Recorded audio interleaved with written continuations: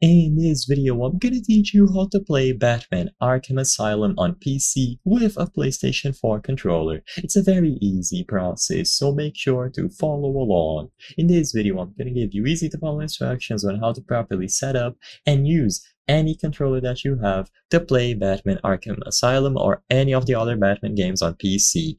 This is going to work for Xbox controllers, PlayStation controllers, or any generic ones. So this process will be done through Steam. Don't worry, even if you own the game outside of Steam, you can still follow these steps to set up your controller. The reason why we want to use Steam is because Steam has a feature called Steam Input, which automatically sets up any controllers that you have, including DualShock controllers. So first, if you own it outside of Steam, go to your library, go to add a game at the bottom left, and then add a non-Steam game.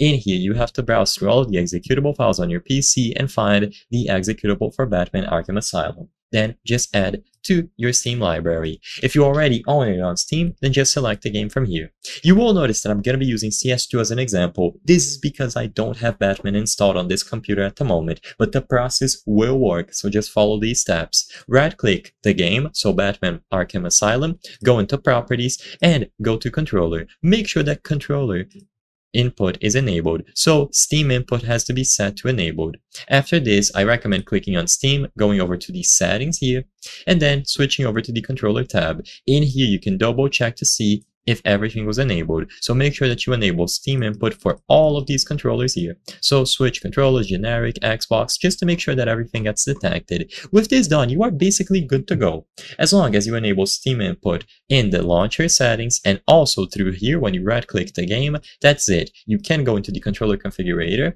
and you will be able to set everything up. You will notice that I'm using an Xbox controller for this video, but like I said, this is only for instructional purposes and it is going to work for your DualShock controller as well. And as long as you have Steam input enabled, you can run the game from Steam to get it to work.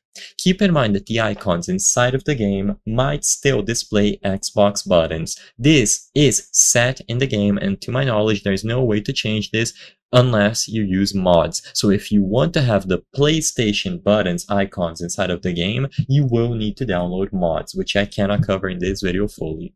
I hope I was able to help you on how to play Batman Arkham Asylum on PC with PlayStation 4 controller. If this video helped you, please be sure to leave a like and subscribe for more very easy tips. Thank you for watching.